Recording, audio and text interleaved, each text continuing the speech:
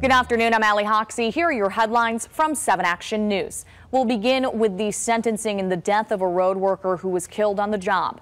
Martin Smith will serve 7 months in jail and 3 years probation for the death of 26-year-old Zachary Morissette in September. The victim's family is outraged by the judge's decision not to give him a stricter punishment. Zach was filling potholes at the time of the crash. Smith left the scene and didn't turn himself in until days later, saying he didn't know he hit anyone. The judge telling the Morissette family our laws are designed for justice, not revenge. Now, there's a new future in sight for Detroit's legendary Kronk Gym.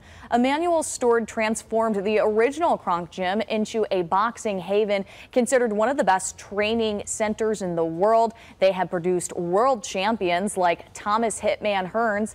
The original location was torn down after several fires in 2018. Today, Stord's daughter announcing a new partnership with the owner of Norwayne Boxing Gym in Westland.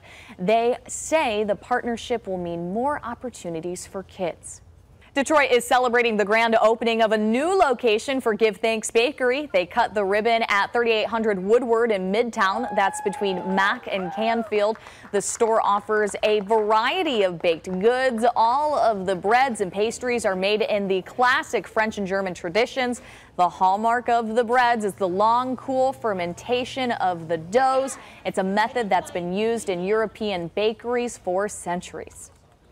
We do have on and off showers as we go through the day today, isolated thunder as well. So just make sure you have the rain gear for anything you're doing outdoors today through tonight. And then temperatures in the mid-70s tomorrow, a slight chance for a shower. Warmest days Sunday and Monday, both days pushing 80.